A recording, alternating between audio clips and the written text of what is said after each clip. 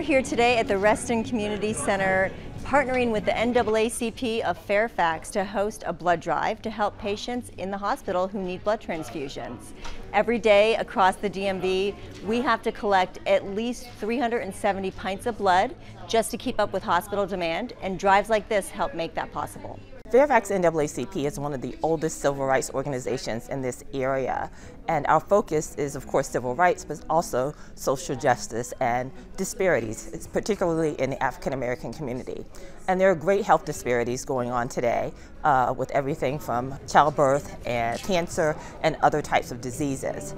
A disease called sickle cell anemia disproportionately affects African Americans, and so blood is needed on every front, but particularly from African Americans and Black people. And so we wanted to sponsor this event today to make sure that we could help combat those disparities.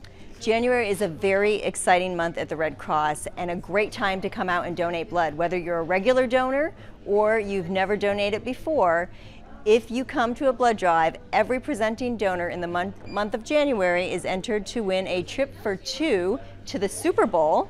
It's a 3-night hotel stay, it's airfare, it's $500 to spend on whatever you want when you get there, and you even have access to in-stadium special activities before the game.